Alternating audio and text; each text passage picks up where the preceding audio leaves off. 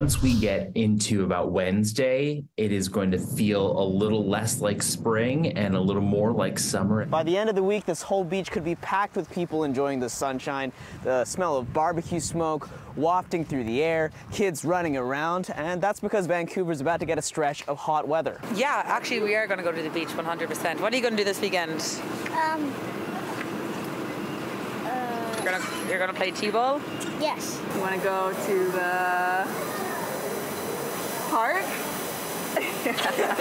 Break out the sunscreen. City News meteorologist Carl Lamb says the UV index will be high on Thursday with lots of sunshine and temperatures in the upper teens. When you have temperatures around 17 to 18 degrees by the water, it actually feels pretty nice. And then the weekend will be even warmer. We're talking about 20 to 25 degrees for daytime highs. So it really will start to feel like summer. Maybe go for a run. Definitely play tennis, definitely go seawall, many walks like that. Are we gonna go hiking or something like that? Or find a trail somewhere. Lamb says we're breaking loose from a drizzly, cloudy April, but enjoy the balmy weather while it lasts. He says temperatures in the first week of May will be relatively cool. It doesn't look like it's going to hold. It looks like we're getting this big surge of warmth for a short window of time before we cool back down. Now, is it going to get really, really cold?